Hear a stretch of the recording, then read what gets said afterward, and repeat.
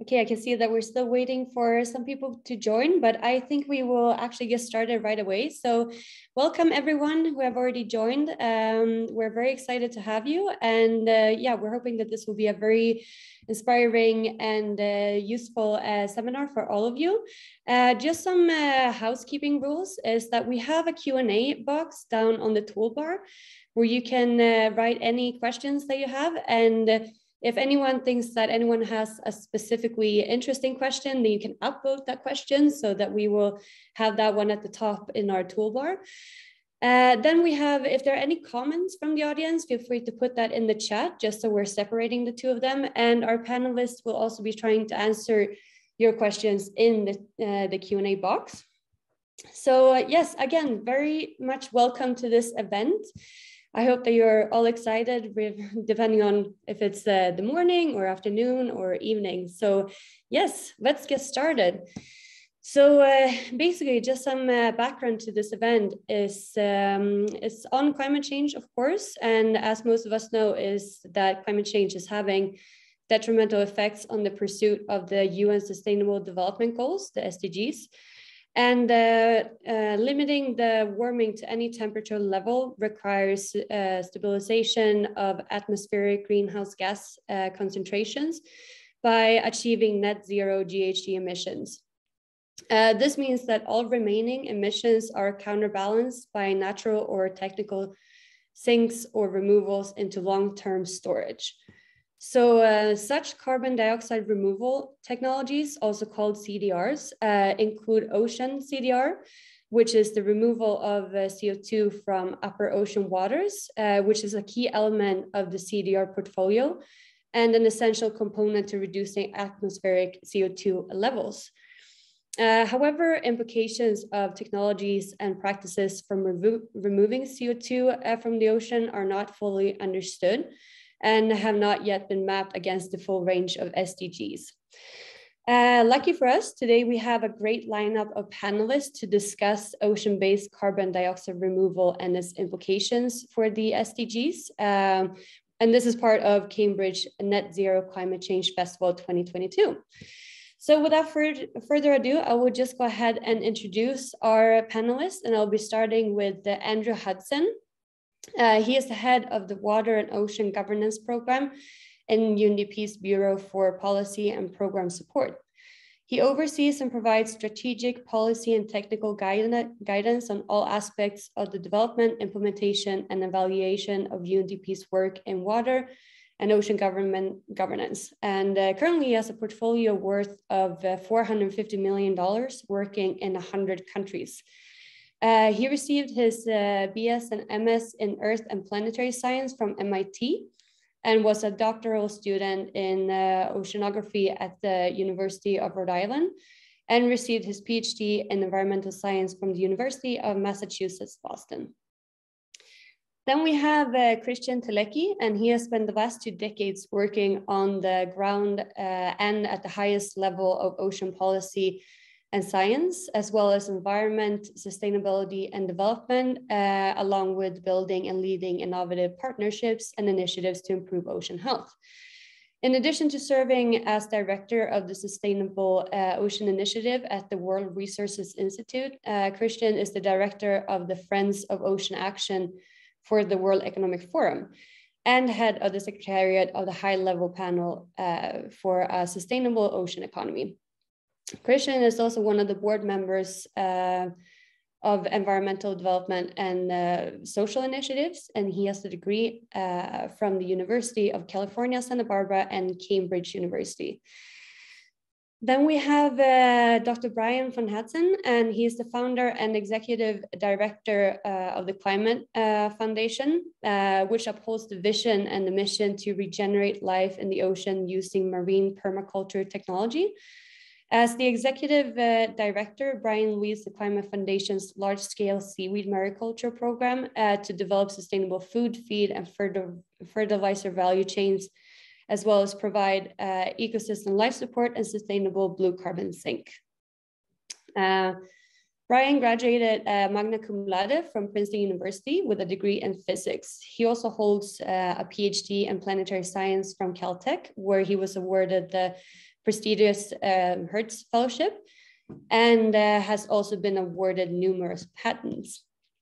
And last but not least, we have Romany Webb, and she is an associate research scholar at the Columbia Law School and senior fellow at the Sabin Center for Climate Change Law. Romany's research focuses on two primary areas, which is energy and negative emissions technologies. Romany's energy-related research explores how legal and policy tools can be used to minimize the climate impact of energy development, as well as the impacts of climate change on energy infrastructure. She also researches legal issues associated with the development and deployment of negative emissions technologies on land and in the oceans. She also serves as the National Academy of Science, Engineering, and Medicine Committee on Ocean Carbon Dioxide Removal and Sequestration. She's also the co-chair of the Climate Change, Sustainable Development and Ecosystem Committee of the American Bar Association section on Environment, Energy, and Resources.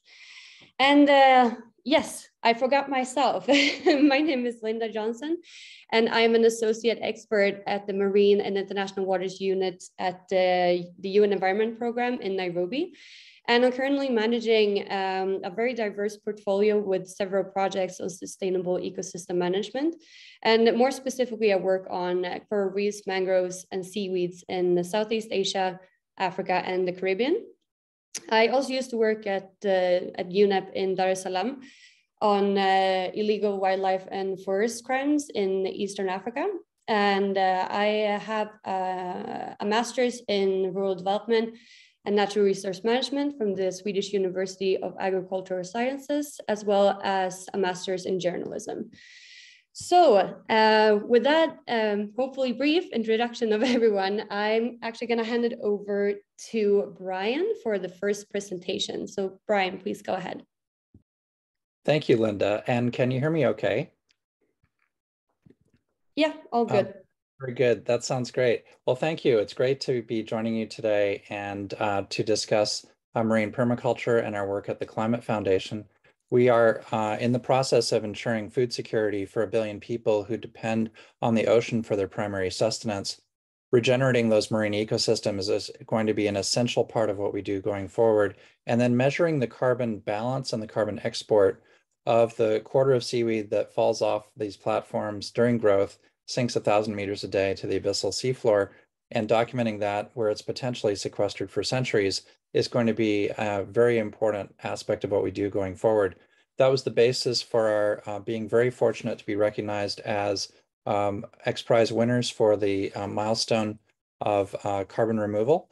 And that's a key milestone towards the 2025 grand prizes that we're interested in really demonstrating scalable nature-based ocean solutions that can really ensure food security, regenerate ecosystems, and enable large-scale carbon export in the process.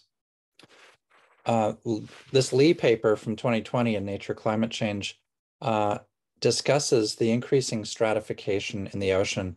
Particularly, this interesting schematic has a cylinder representing the Southern Ocean, Pacific Ocean on the right, and Atlantic and Indian Oceans on the left. The red zones represent zones where the upwelling has been diminished. Stable stratification of the mixed layers effectively represent over the last 60 years a 5 to 20% increase in stratification in the mixed layer.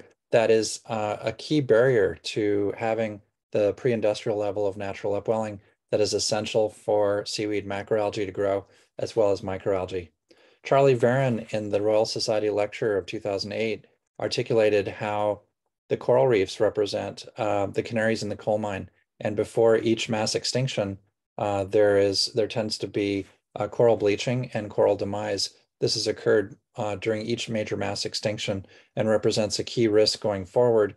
And so I think that's our challenge, is to actually address this, because as early as 250 million years ago, these kind of stratification scenarios in the oceans resulted in a loss of up to 96% of all marine species. It's important that we not get carbon tunnel vision. In other words, one of the essential tenets of permaculture is that multiple benefits accrue from a single intervention, and that has to start with food security for people and for natural ecosystems, and it has to include regenerative dimensions in terms of keeping the biodiversity of our oceans alive, because if we got to zero carbon, but we were on a dead planet, would we really have succeeded? So it's absolutely essential that we have the life support systems, if you will, for the planet moving along with us in a healthy way. We have seen these stratification events in Southeast Asia result in more than 60% production losses. During these years of marine heat waves, half the seaweed farms oftentimes go abandoned, and this represents a key economic loss as well. And the solution of marine permaculture potentially can restore natural upwelling, restore algae production and seaweed cultivation, and ultimately regenerate that primary production that produces fish habitat and as well as food products and feed supplements. Now, there are several ways of doing this, and one of them is through deep water irrigation using deep cycling. And that's where the sunlight acts like a sponge and absorbs sunlight and carbon dioxide during the day. In the evening, it's lowered down below the nutricline where it absorbs nitrate and phosphate, soaks it up like a sponge. And then during the day, it again absorbs sunlight and CO2 from the surface mixed layer, the top meters. This represents a very energy effective way of doing the deep water irrigation. There are other times and places where upwelling is needed directly, but these represent multiple avenues towards identifying these solutions. Another equally important part is that when we do submerge the seaweed platforms, as we did during Super Typhoon Rai of December 2021, a Category 5 hurricane, we managed to get an enormous amount of typhoon resilience. And so we have perhaps the only hurricane-proven moored seaweed platform on the planet at the moment, having survived this Category 5 hurricane. The platform, some 5 meters below the surface, not only survived intact, but had most of the seaweed on it. And the day after the hurricane, we were growing seaweed again. And by the following 6 months, we were able to deliver 1/4 ton of seedlings to other communities in the Philippines to enable their seaweed farms to regenerate again. So it represents a great opportunity with a dozen value chains, starting with food, feed, and biostimulants and other agricultural amendments that have the promise of potentially reducing the amount of nitrate fertilizer that's needed on terrestrial crops while maintaining yields, and those reductions can approach 20%. We're also very happy to see that with deep water irrigation, we're able to regenerate and rescue the production of seaweed shown in green under deep water irrigation scenarios relative to the red lines that represent controls, which are during the warm months, the seaweed isn't growing much at all.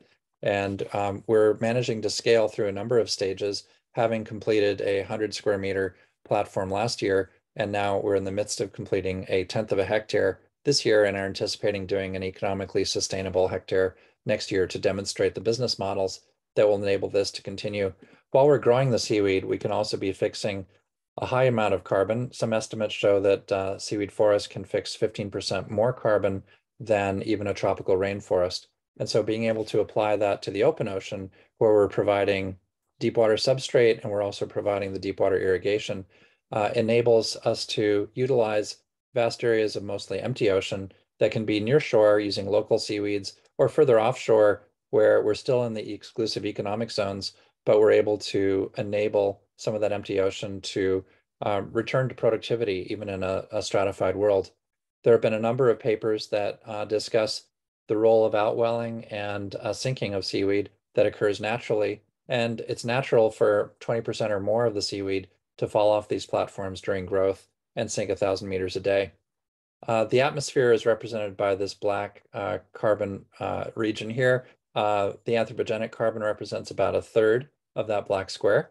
And actually returning that back to the middle and deep ocean from whence it originally came and was early deposited represents an opportunity, if it's done in a sustainable way, that enables the biological pump to continue to remove carbon from the mixed layer and return it to the middle and deep ocean, where there's a vast reservoir of some 38,000 gigatons.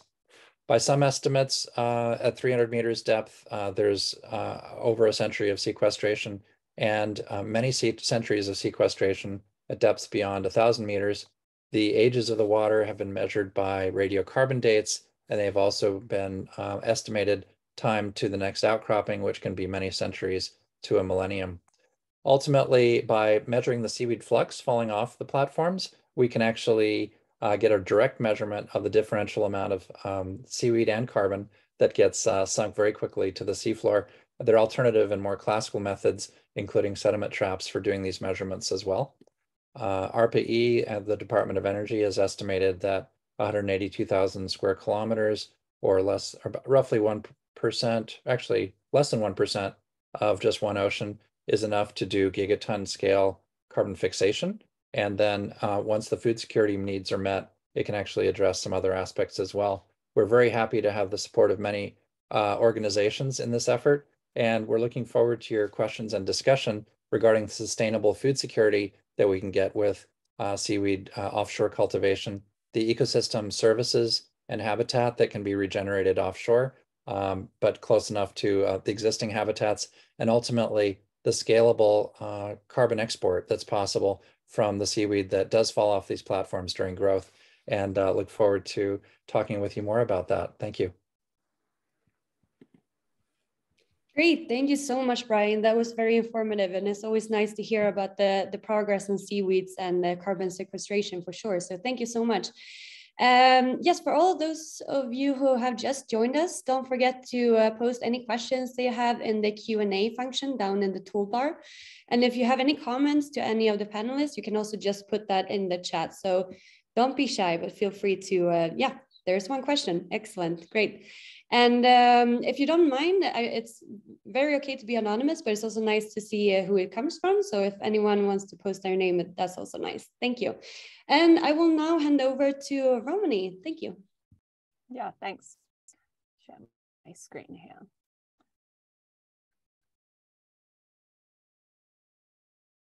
Well, thanks everyone for having me. I want to talk today about the International Governance Framework for Ocean CDR. And so I'll just very briefly introduce some of the existing governance frameworks and explain why, in my view, they're not sufficient to ensure ocean carbon dioxide removal occurs in a sort of sustainable way that is consistent with and advances the SDGs. Before I do that, though, I just want to briefly explain what I mean when I say ocean CDR or ocean carbon removal, because I think different people use that term in different ways. So I use that term to refer to a suite of techniques or approaches that use the ocean to effectively absorb and durably store carbon dioxide from the atmosphere. So the goal here is, of course, to reduce the atmospheric carbon dioxide load. And you can see some of the commonly discussed techniques in this graphic, which I took from a 2022 US National Academies of Science report. One of the key findings from that report was that we need further research to evaluate the efficacy of these different techniques and to fully assess their risks and benefits. We're already seeing a lot of funding for research from governments around the world. In the US, where I am, there's also been really a huge amount of private sector investment in ocean CDR. We're starting to see a number of sort of new startups being established with the goal of commercializing various ocean CDR techniques. So really on the cusp of a new industry around ocean CDR, and how that industry develops will of course have big implications, not only for efforts to address climate change, but also for sustainable development. So I want to touch just very briefly on some of the ways I see ocean CDR interacting with the SDGs. And I think it's important to note that these interactions are going to look different for different ocean CDR techniques. But at the most general level, as we've already heard, unmitigated climate change poses a risk to or threatens achievement of the SDGs. And so to the extent that ocean CDR helps to mitigate climate change, it also helps to reduce that risk. But beyond that, different ocean CDR techniques will have sort of differing implications for different SDGs. So we've already heard about seaweed cultivation. I'll just note that, if you think about seaweed cultivation, that could have benefits in terms of SDG 8 on decent work and economic growth, because it could create, additional jobs for people in coastal communities. A recent World Bank study estimated millions of jobs for people in coastal communities from expanding seaweed cultivation. Currently, particularly in the developing world, a lot of seaweed cultivation is done by women. So it could also advance SDG 5 on gender equality. Also, as we've already sort of heard, could have benefits for SDG 14 on life below water, you know, helping to improve the health of marine ecosystems, support fish populations, combat coastal eutrophication. But it does also present risks. You know, there have been concerns expressed about the potential for introduction of non-native seaweed species in different areas, the potential for marine pollution from synthetic ropes and other materials. So I think it's fair to say, I mean, this is not an exhaustive list, but it's intended to just illustrate how sort of different techniques could have both sort of benefits and drawbacks in terms of the SDGs. And we still don't have, I would argue, a really good understanding of all of the different interactions between different ocean CDR techniques and the SDGs. And that's in part because there's still a lot of uncertainty around ocean CDR. There is, as I said, this need for additional research, and in particular in ocean sort of research of control, sort of the type of controlled field studies. So it's important that we have a governance framework that facilitates that sort of in-ocean research, but also ensures that it occurs in a safe and responsible way that doesn't present undue risks, for example, to sustainable development. And I would argue that doesn't currently exist. So if we think about the global climate regime throughout the United Nations Framework Convention on Climate Change and the Paris Agreement, there is a recognition, I think, of the link between climate change and sustainable development. There is an emphasis in the Paris Agreement that, you know, we need to align climate action with sustainable development. The Paris Agreement also recognizes that one of the climate actions we might want to take is what's referred to as the conservation and enhancement of greenhouse gas sinks.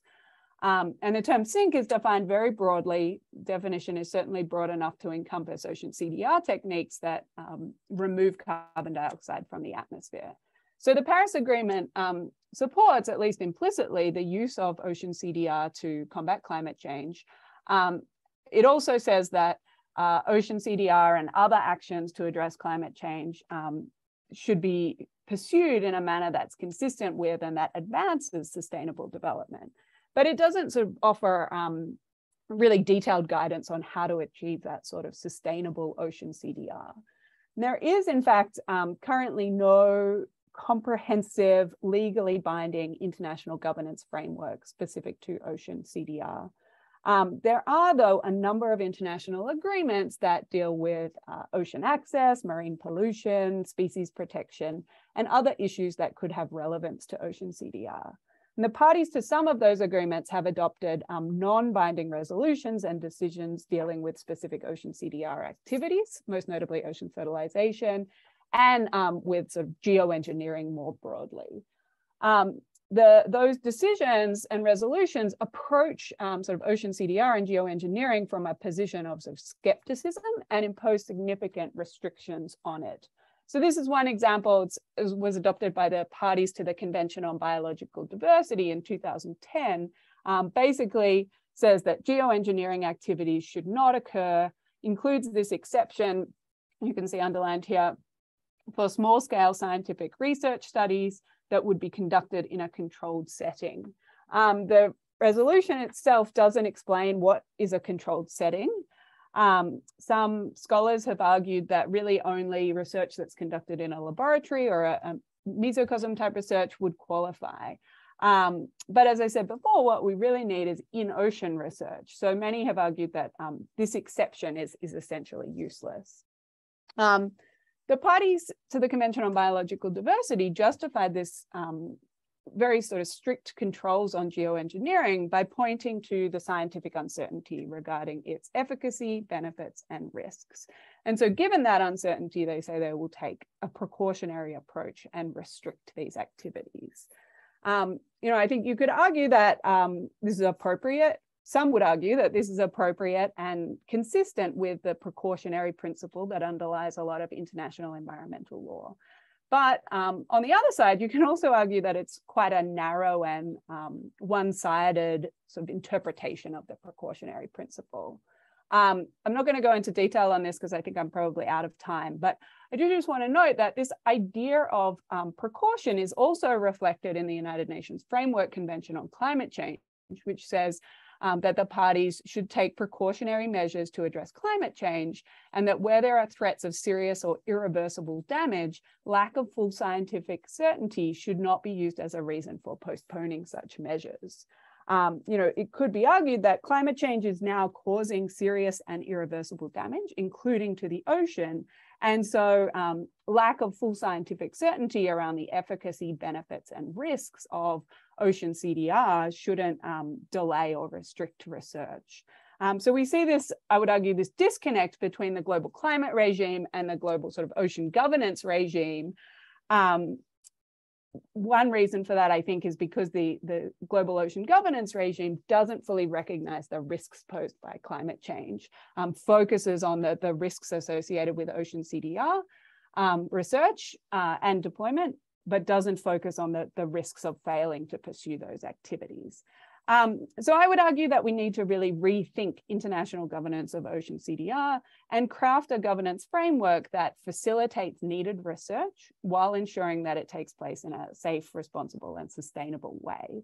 And that in order to achieve those outcomes, any new governance framework must take sort of a new approach to risk assessment that accounts both for the risks associated with ocean CDR, but also for the risks associated with unmitigated climate change. So I will leave it there and hand back to Linda. Great, thank you so much, Romany. It's very interesting to see how the work also spills over to other SDGs. It's always nice to see the correlation out there. And next up, we have Kristian. So I will hand it over to you.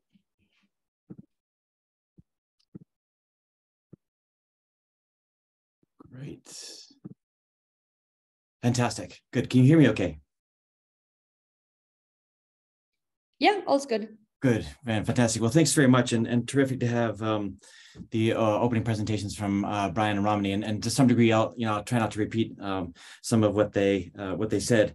I think, when we think about the carbon dioxide removal, and using the ocean, but I think it is certainly ocean CDR has been held back in international climate policy discussions for fear that it would remove the urgency of emissions reductions. But I think we're now facing a future of CDR of some form that we're needing to be part of a suite of solutions. Unlike land-based methods, the sea provides us with far more space, a full 70% of the planet's surface. This means having more area to scale up carbon capturing technologies across the planet. And indeed, the ocean is one of the Earth's natural carbon sinks, a reservoir more than 50 times bigger than the planet's atmosphere. So, incredible sort of opportunity that's there. And really using the ocean can diversify the portfolio of solutions we have to address the climate crisis. And many approaches could theoretically be deployed in places where they wouldn't compete for other uses of land, or at least other uses of the ocean. And so we avoid some of this competition that you might find on land. Just by way of a background, and some of you may be familiar with WRI's carbon removal work. This really started after the IPCC report in 2018 that said that CDR is needed, and we had 3 working papers that were these foundational papers on foundational questions on carbon removal, and then one on technical CDR, and then one on CDR in forests and farms in the United States. And with each, we did an assessment of the landscape status and key questions around potential approaches. And then in January 2020, we launched Carbon Shot, which followed the National Academies of Science's foundational paper on federal research agenda to advance the field. And certainly some of our current work is really looking at some of those knotty and tricky questions around enhanced oil recovery and the environmental impacts of direct air capture. We have a really unique situation where we sit as the Secretariat for the high-level panel for a sustainable ocean economy. You have 17 serving world leaders to advance a sustainable ocean economy. And really a lot of what our work, and I'll say a little bit about it in a moment, has been driven by the priorities of these, the members of the high-level panel, where ocean-based carbon capture storage is included in a politically endorsed series of recommendations and ocean-based climate solutions that came out in 2019 and 2020. And so in both cases, when you look at the ocean-based climate solutions and the series of recommendations that these heads of state came out on, the potential for long-term carbon removal and storage was identified, but clearly, and as Romany said, and this was endorsed by these heads of state, there was a need for more research and on the science, on the impacts. It was really emphasized there. In addition to the IPCC telling us that carbon removal will be necessary, CDR also has become an important policy of, or part of climate policy strategies. And WRI has undertaken research into ocean-based climate solutions in the mid-century low emission strategies developed by countries pursuant to the Paris Agreement. And 53 in total have now communicated, with 25 included using technological carbon removal, here shown in yellow. And notably, the US, Japan, and Norway also included ocean-based CDR and CCS specifically. The others don't mention either land or ocean-based approaches specifically. But why ocean CDR needs further attention and investment. You've heard a little bit about that from Romany. Really, we're seeing a rise in the net zero pledges and a growing interest from countries, investors, project developers, et cetera. But because it's controversial, there's a tendency to avoid it, push it to later on. But the issue is going ahead. So we need to certainly address it. There is scientific uncertainty associated with most of the ocean-based CDR approaches. You've heard this earlier by previous speakers. So additional theoretical laboratory scale and small scale at sea testing is needed before really the merits and trade-offs can be addressed or adequately evaluated. There are some complexities with ocean CDR, without a doubt. It makes it more complex than land-based, which is already complex and controversial. There's generally a smaller knowledge base around the proposed ocean CDR approaches. Most have only been proposed or modeled in laboratory settings. So there's an uncertainty about their efficacy, which needs to be certainly considered.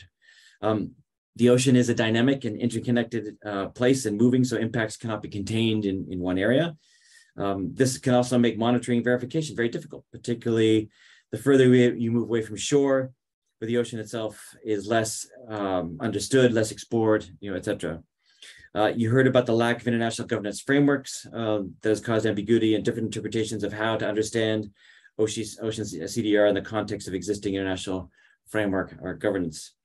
And the other certainly key dimension of this is because of the cultural and emotional significance the ocean holds, public perception and social license will be important in this dimension.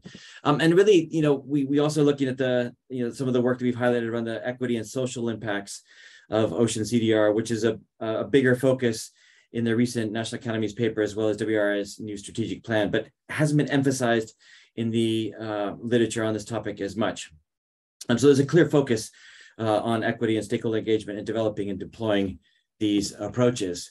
I just want to say that I think is often the case in choices around developing and deploying ocean CDR are about trade-offs and understanding the risks and potential negative impacts of ocean CDR approaches in comparison to other to a scenario of climate change impacts where ocean CDR is not on the table, and how the calculus changes as impacts of ocean, at least of climate change, worsen.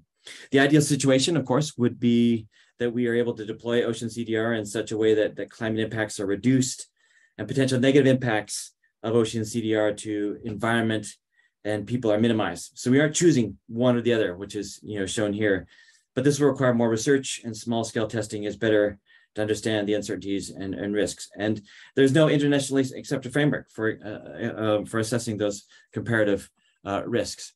And then finally, briefly, what I just want to touch on, given the background and recognizing the urgency to advancing dialogue on this topic, WRI will be publishing a report ahead of COP27 that'll unpack the issue of ocean CDR and perhaps offer some recommendations. I want to touch on just a couple of those because this, I think, is relevant to this discussion. But this report really distills the potential scale of carbon dioxide removal, expected costs, risks, and co-benefits, and areas of research needed for the 7 ocean CDR approaches. You saw this same graphic that Romany had just shown, but really our report looks at the same 7 main approaches of CDR that were featured in the literature and the broader ocean CDR discussion. I think each of the approaches falls along the spectrum of risk, CDR opportunity, cost, and technological readiness. And our report touches on a number of those dimensions. Within the report itself, we touch on some of the governance needs, and that under each solution, and each solution will need a code of conduct that the global community can agree on. And this might mean setting space standards for seaweed farms, or identifying where and how alkalinity enhancement could be carried out. And when we talk about robust governance of ocean CDR, this is what we mean in a number of dimensions of that. When we think about some of the existing legal frameworks, I don't want to touch on this. I think the main point Romany touched on is that there's a real patchwork, and many predate the concept of ocean CDR, so that they're in place to regulate other marine activities. And so for most of the ocean CDR approaches we discussed, it becomes a matter of legal interpretation on a case-by-case basis, considering the method, the size, and whether they're ancillary structures, et cetera. We do have some signals, expressions of concern and emphasis on the need for science, which provide limited guide rails, but not regulation. And considering the opportunities presented by emerging development pathways, the global climate community must strive not just to develop ocean CDR approaches based on carbon removal efficacy and cost, but also develop ocean CDR approaches responsibly, including not pursuing development of environmental and ecological risks are shown to outweigh expected benefits. And really, ultimately, ocean CDR deployment and unabated climate change involve a trade-off between different sets of risk. And this report will advance an approach that is centered on informed and responsible development and deployment of ocean CDR in order to appropriately balance the urgency of emissions reductions and precautionary approach for environmental and social risks in ocean CDR. We came up with a series of priorities of actions around strong governance frameworks that are really important to expand, understand, and scientific certainty of the application of carbon removal. And this really is a very important dimension as we look at this and taking this forward. And hopefully this is a good basis by which a more robust discussion can be undertaken in various fora. And then finally, in addition to the broader recommendations which apply to governments, research institutions, UN bodies, private sector, we pulled out an additional set of focus recommendations aimed at the potential role of philanthropy in this space. I know this is certainly something that's being explored and really grouped into 2 pillars around convenings and dialogues and innovation. And we've certainly seen a number of these innovations and technological prizes, but this report then starts to unpack and go into more of that. So with that, I hopefully give a few insights onto some of the work that we've been involved with, and no doubt you'll be interested to see the report when it comes out, but I'll stop there. Thank you. Great, thank you so much, Kristian. That was a very informative breakdown for sure on your work. So very well done. Yes, it's interesting that you mentioned philanthropy. I think that's a very hot topic these days when we're talking about more funding and more engagement from various areas. I just want to remind people to please post questions. Brian and Sai are doing a really great job to answer those in the Q&A box, but don't feel shy to post more. So lastly, we have Andy. So I will just hand it over to you. Thank you. Thank you, Linda. Thank you, everybody. It's my pleasure to join this very distinguished and interesting panel. Let me share screen.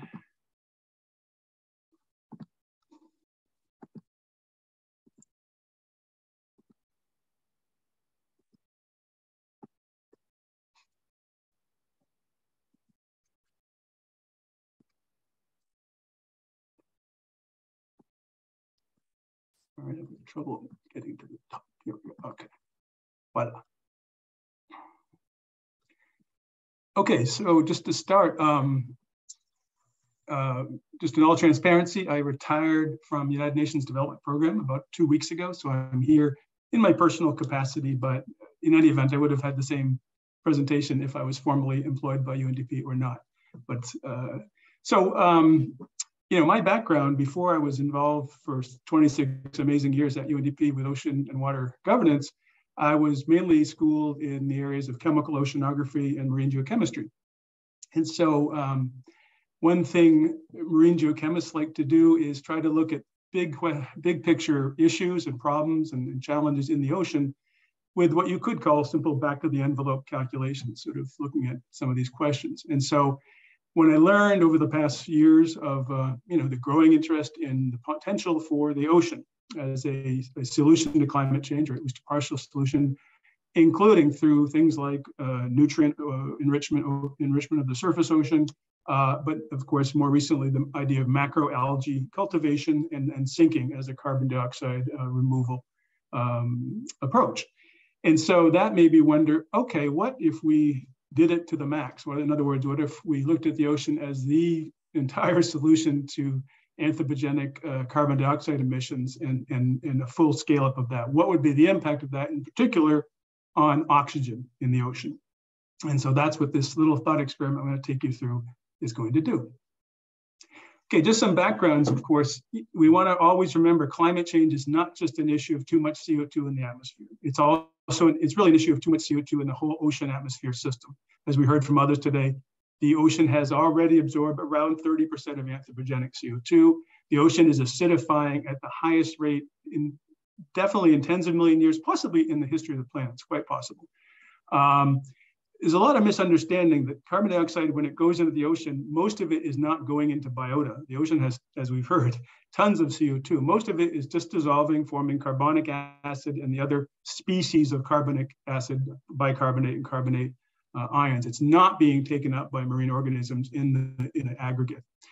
And we all know, some of the models in the business as usual emission scenario, ocean acidity would increase another 250% by 2100. pH ocean, which has already fallen 0.1 units, would fall another 0.3 units. It would be, a catastrophic scenario for the ocean without question. And the other numbers I like to share with people, just to put some of these ideas in perspective, if you look at all the fossil fuel reserves on Earth, the oil, the gas, the coal, they were formed in a multitude of different events, many of these oceanic, not only, but many of them, over multiple hundreds of millions of years. So here we come in the last really 200 years, we're pretty much extracting and burning a lot of them, a good chunk of them, in the order of a few hundred years. So if you put the ratio of that 100 million years, 10 to the 8th, over 100 years, 10 to the 2nd, that's 1 million. We're burning the stuff about 1 million times faster, putting it back into the atmosphere ocean system, about 1 million times faster than it took natural processes to put it there. And those kind of numbers get me a little concerned when I start hearing about nature-based solutions, quite honestly. And that ties into what I'm going to share with you. Okay, so our simple assumptions for this very simple thought experiment is that we're going to mitigate all of carbon emissions globally, which is about 10 billion metric tons of carbon per year, to try to minimize whatever the impacts of all this cultured seaweed would be. We're going to spread it across the entire ocean, both horizontally and vertically through the entire water column. In other words, the idea of diluting the impacts, whatever they might be, the maximum amount. And then we assume that the vast majority of the seaweed, either on the way down or once it reaches the sea bottom, is metabolized or respired back to CO2. And I couldn't find much research on the rate of decomposition and so forth of kelp and other seaweeds, but one study found that it decomposes about 0.74% per day and averages about 50% decomposition after 67 days. And I guess the message being there that it seems that most seaweed does ultimately decompose even in a deep sea environment. Okay, so good geochemists, they don't talk metric tons or grams, they use moles. So that's what chemists use. So it's very simple to convert the 10 billion metric tons of carbon to moles. You multiply by the grams per metric ton, 1 million grams per metric ton. You divide by the atomic weight of carbon, 12 grams per mole. You get about 8.3 times 10 to the 14 moles carbon per year. That's the anthropogenic carbon emissions that we need to mitigate on an annual basis. And the chemical equations here are really classical, simple equations. Basically, they're photosynthesis, the production of the seaweed in the surface ocean, shown by this generic equation on the left. And then, of course, the respiration of the seaweed by bacteria, by other metabolic processes in the deep sea, back to CO2 and back to water, consuming oxygen. So for every molecule or mole of CO2 carbon that's converted to organic carbon, via photosynthesis, it's then later respired back to the same amount, the same molecule of CO2 and water. So it's a one-to-one, very simplistic stoichiometry, as chemists call it. Okay, and this is a small element of the calculation. You take the average ocean depth, 3682 meters. We subtract the mixed layers, they have about 100 meters, get 3582. So basically about 97% of the ocean is that below the mixed layer. The total volume of the ocean is about 1.3 times 10 to the 21st liters. And so you just multiply that slight correction, 0.973. So the volume of ocean we would be impacting, again, in this very, you'll see in a moment, impossible scenario, is about 1.26 times 10 to the 21st liters of seawater. Okay, and then look at oxygen. The average oxygen concentration in the ocean below the mixed layer, if you look at the average between the Pacific and the Atlantic, it's about 3.5 milligrams per liter, plus or minus, but again, the exact number is not that important. Convert that to moles, that's 1.09 times 10 to the minus fourth moles per liter.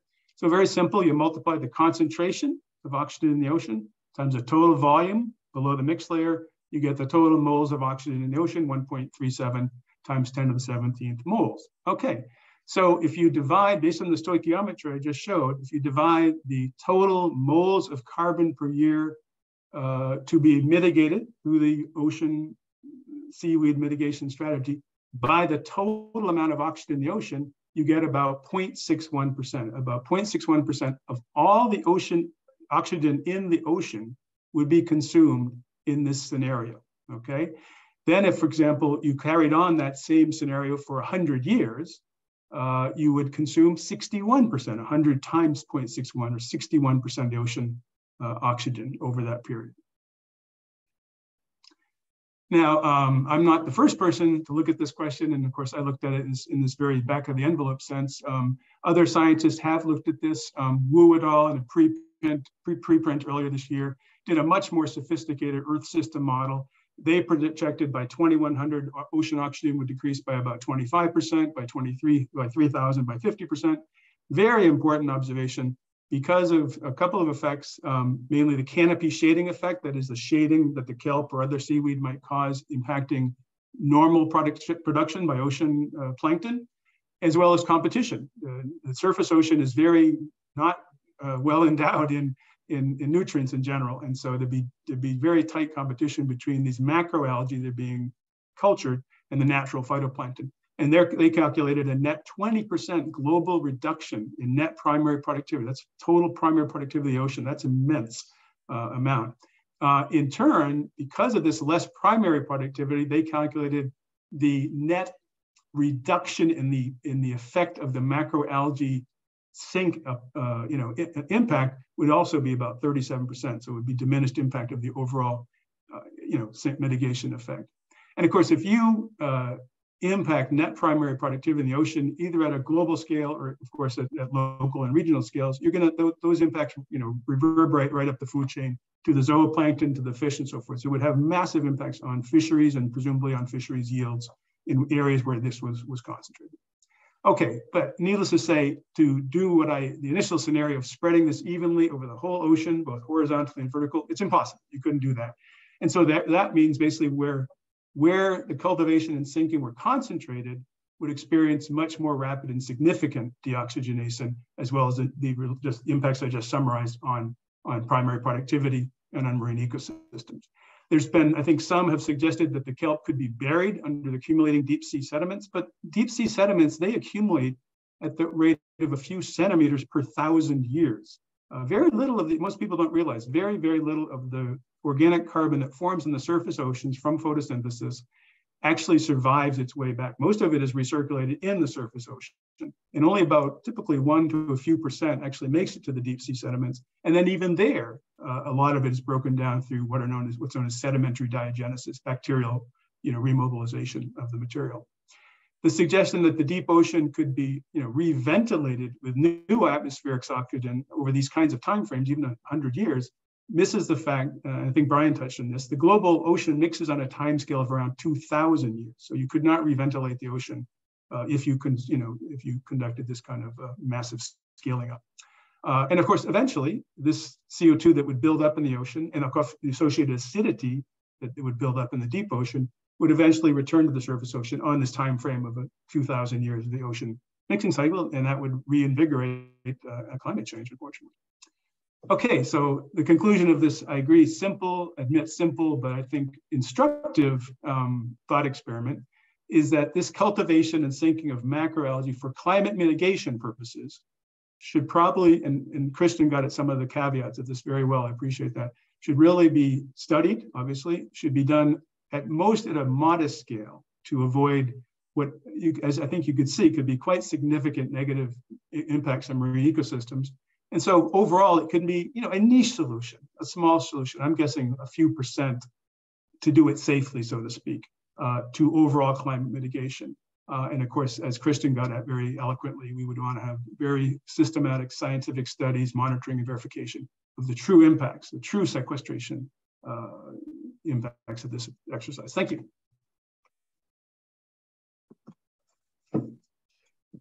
Great, thank you so much. And yeah, I just wanted to say congratulations on your retirement and congratulations on a job very well done. I mean, you have so much experience. Thank you for sharing that. Yes, so we are now on to the Q&A session, and I can see that our panelists are riding full speed ahead with the answers for these questions. So I thought maybe we can even elaborate a little bit on those. And I can see, Romany, that you're currently responding to one of these questions.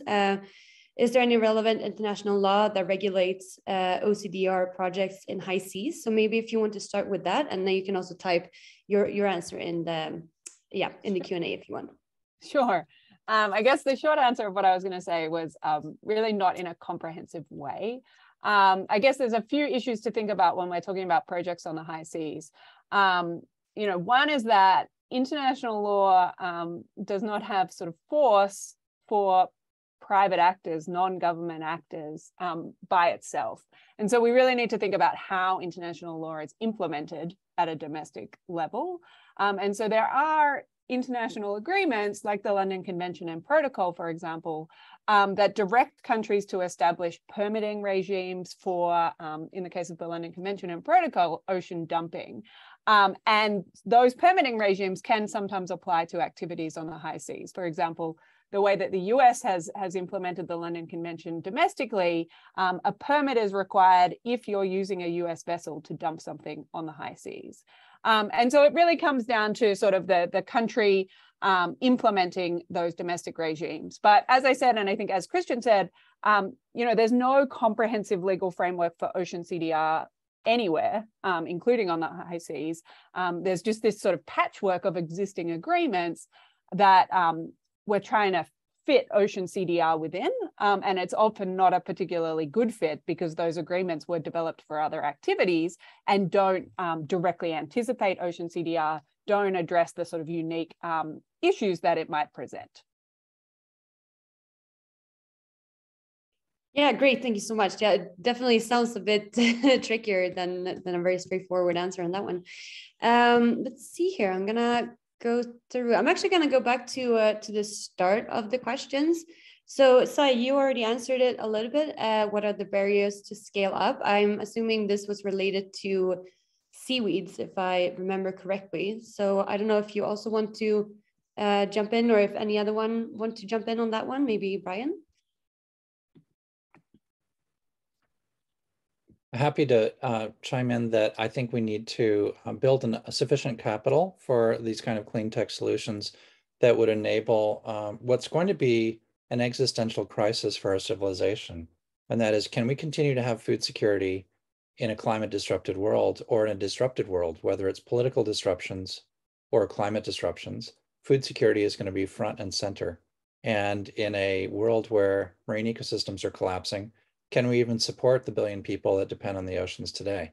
That's front and center. And the reality is there's replete nutrients in the twilight zone between 100 meters and 1,000 meters down. There's no limitation on nitrate and phosphate availability.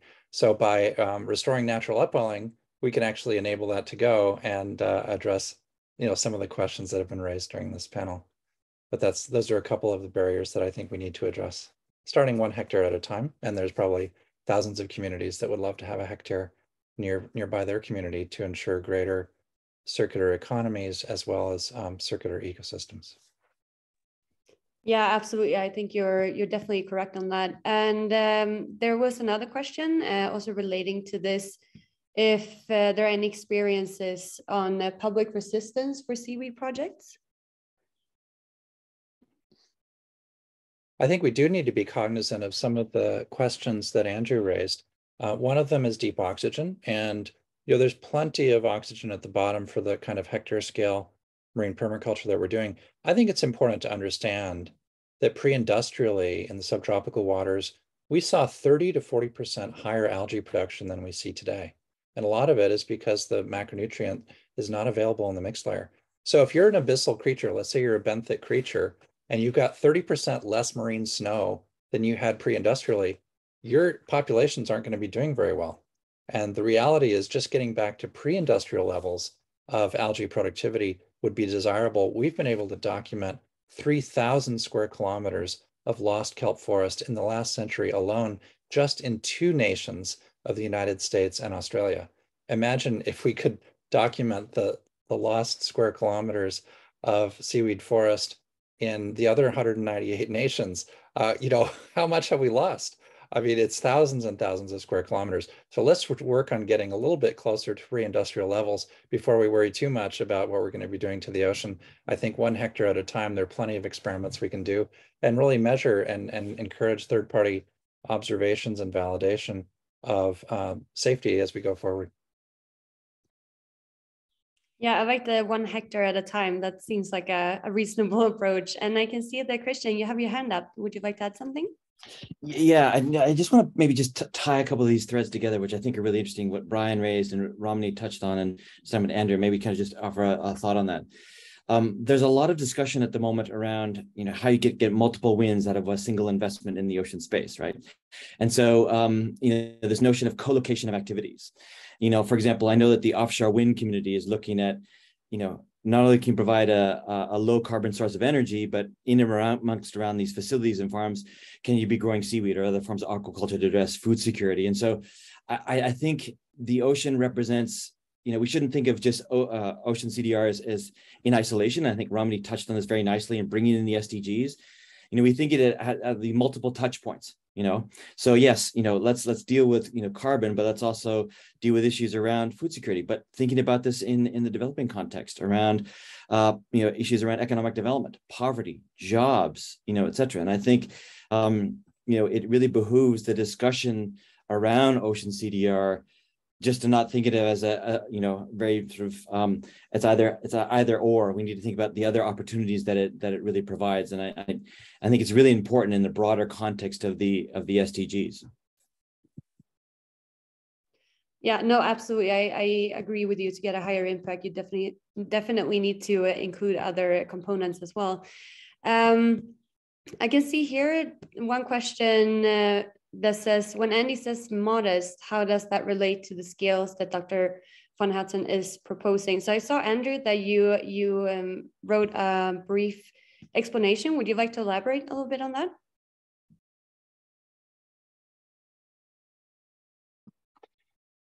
Yeah, only to, my analysis suggests, and I think the paper I quoted as well, that, it could be a niche solution. No question. The kind of work Brian is doing, which isn't just about carbon sequestration. It's about far more. It's about food production and so forth. Very important things. It's about restoration of ecosystems that are indeed being damaged by reduced upwelling and reduced nutrient supply. So, as a niche solution and in a local solution to maybe diminished fishing yields in certain parts of the world due to these impacts, it's fine. But my main point is that scaling this up at a level to really address the problem at a global scale is, to me, not within reason. But at a niche level, it's useful.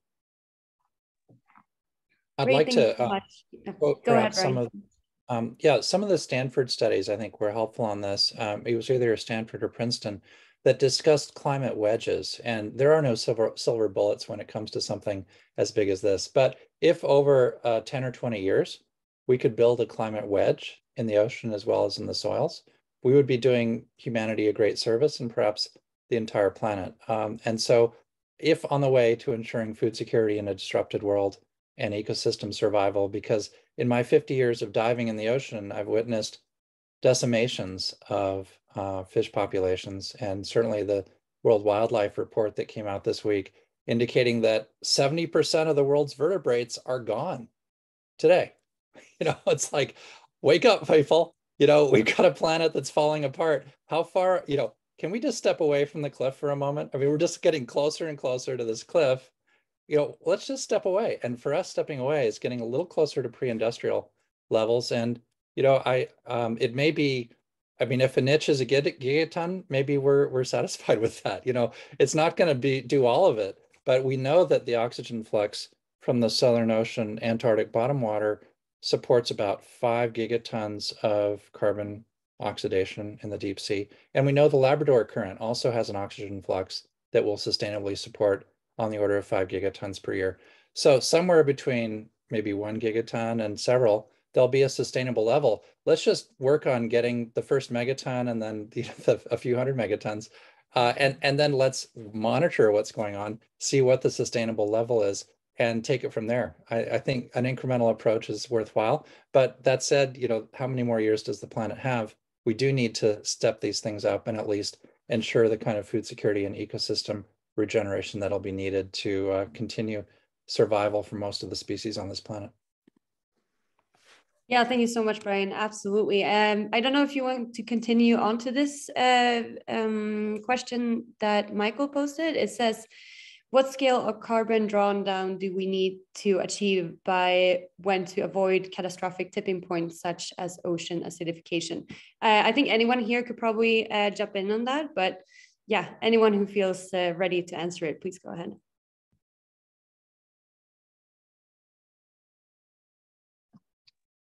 That's a tough one, but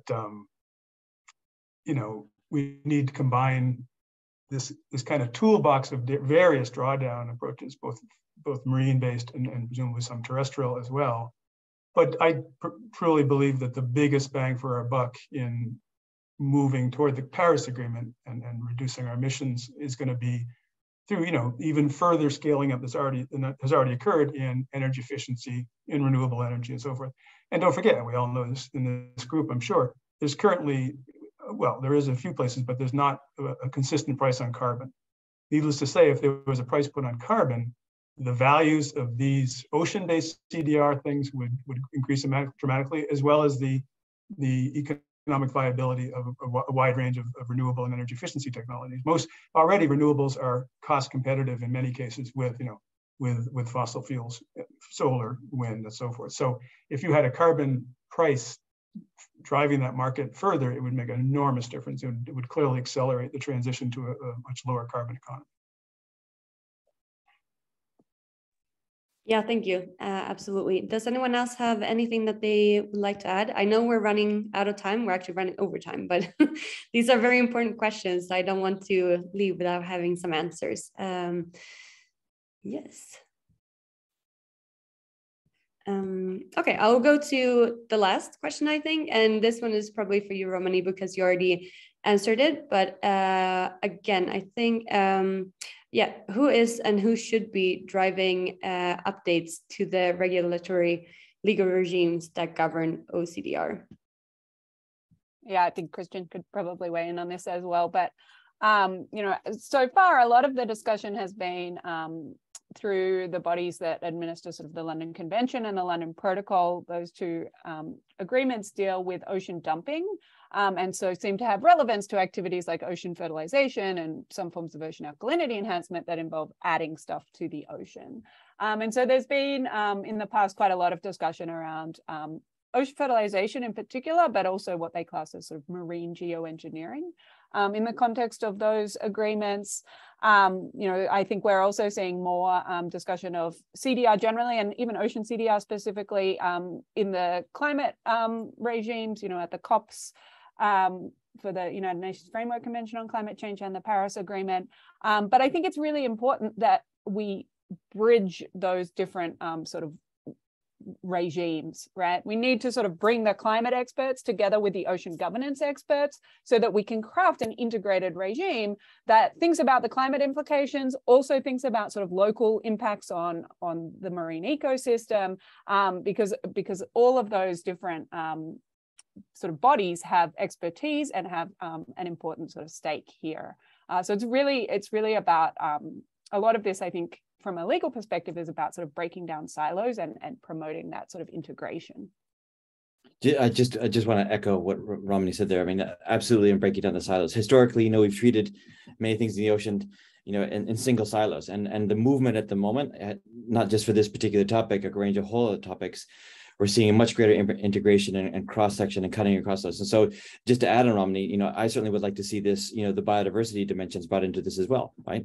We need, and as well as I touched on it briefly, the social and equitable dimensions.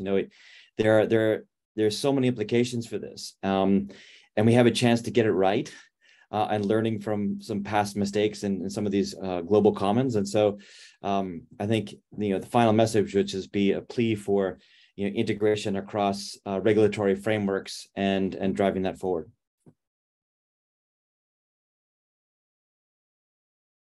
Yeah, absolutely. Thank you so much. I really wish we had more time to have more in-depth discussions, but I'm sure there will be other circumstances where we will all see you again.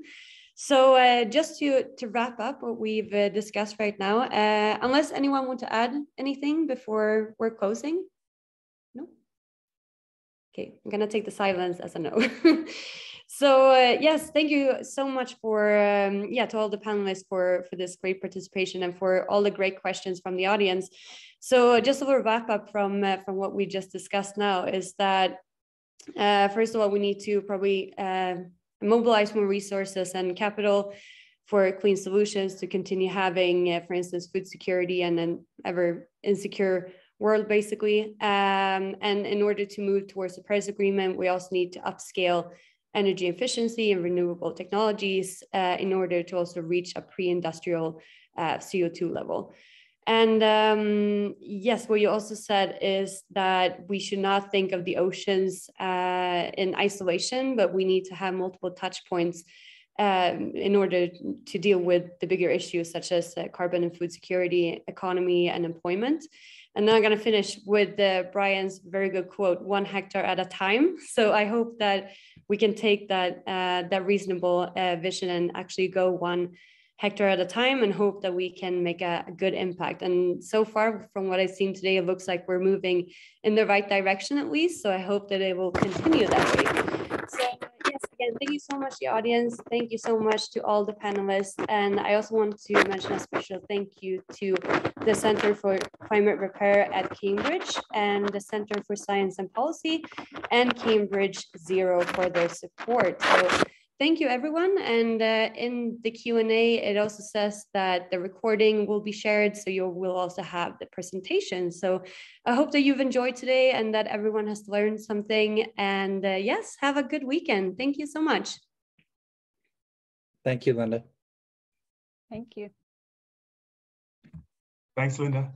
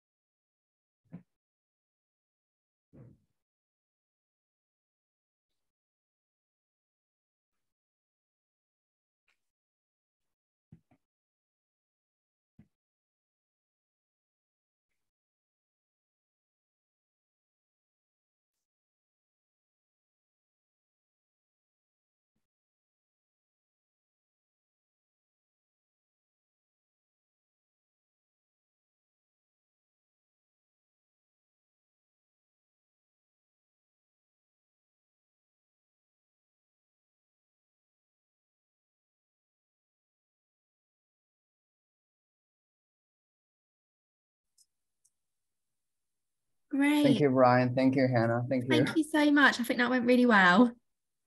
Thank you, Brian. Thank you, Hannah. Yeah, I think it was a really great conversation. Yeah, the audience, the number of the audience is a little surprising to me. I guess I really need to. I think I really need to heavily advise my event in LinkedIn and other occasions. Yeah. Yeah, you'll always find that when you have an online event that you never get full numbers. It's more like half most of the time. Yeah, things That's happen. what we've noticed. Thank you, Hannah. Yeah. Well, 50 didn't seem too bad. There was the questions were engaging. Do you, from some events, do you normally get more than that?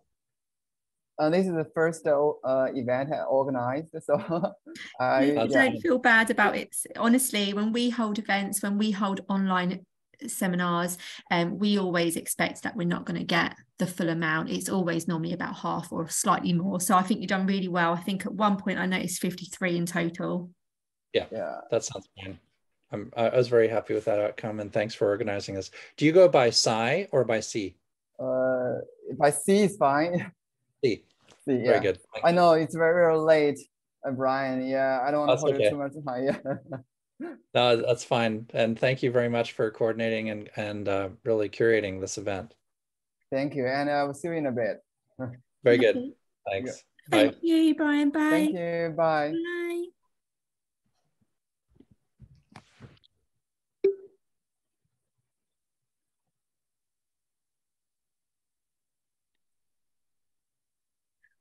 Lovely. I thought that went really, really well, Steve. Yeah, you're more than welcome. I really enjoyed being part of it. So thank you, and thank you for Lauren as well, getting me involved. I actually really enjoyed working with you. Thank you so much. I was kind of stressed out, you know. Even though I didn't mostly do anything. I'm not a moderator. I'm not a host. I just stay. But I'm stressful. No, it ran really, really well. We were all on time. We went over, but we made sure we answered all the questions, which was really good. Yeah. And yeah, the presentations were very interesting. So I think it was a really, really good event. So you should be proud. Yeah, when I didn't see so many questions, I was wondering, why not? I should have read all the slides and prepare some good questions, but I just don't have time. No, I think a lot of the time, most people just listen, and then it takes a while for them to actually pick up in writing a question. But I think the questions were really good, and we had quite a good number of questions. So yeah, what I'll do is obviously this is recorded, so once it's downloaded I will then send it over to you, and then yeah, you can go from there. Okay, great. Thank you so much, Hannah. You're welcome. And if ever you need any help again with any other events, do come to me, because I'm always happy to help. Great. Thank you so much. Glad to hear that. And I will. For sure. Well, you take care of yourself and have a lovely weekend. You too. Thank you so much. Bye-bye. Bye.